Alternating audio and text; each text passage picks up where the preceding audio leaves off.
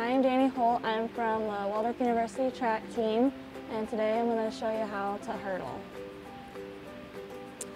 The most important thing to do before you start hurdling is to stretch really well. You want to make sure you get your hamstrings and then also do a dynamic workout like A skips and B skips. After your dynamic warm-up, you want to make sure you do a series of hip mobility.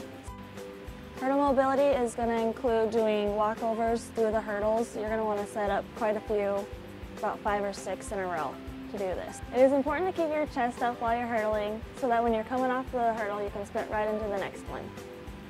Now that you're ready to hurdle, you're going to want to sprint up to the first hurdle and bring your lead leg up, leaving a slight bend in it while tucking the other one up.